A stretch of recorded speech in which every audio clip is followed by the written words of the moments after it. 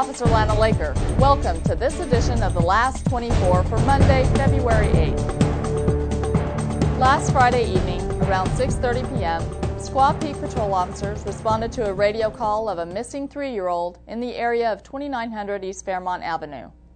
When officers arrived, they contacted a panicked woman who told them that her 3-year-old son was playing with his friends in the enclosed courtyard in front of their apartment. She left the door open so she could watch him, but became distracted for a moment to care for her infant inside when she noticed that she could no longer see her son outside. She ran outside to look for him, and after several minutes of searching, she called the police for help.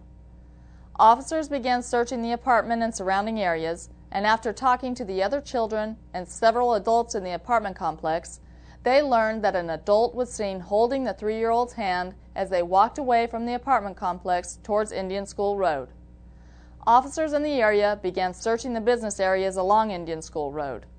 Officer Brian Webster went into several businesses and then spotted a woman with a young boy that matched the description given by the mother walking in the parking lot. Thankfully, the boy appeared to be unharmed and was returned to his mother and father.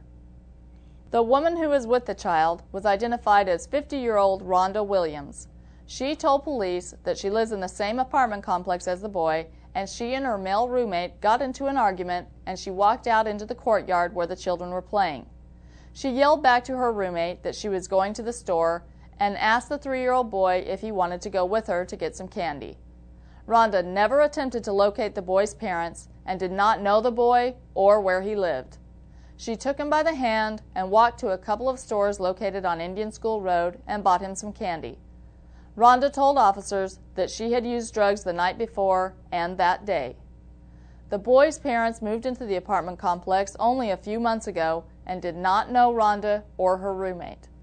Rhonda was booked into jail for custodial interference, and the investigation is ongoing with detectives from our Family Advocacy Center.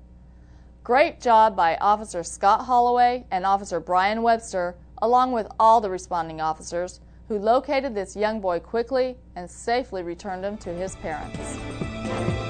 I'm Officer Lana Laker.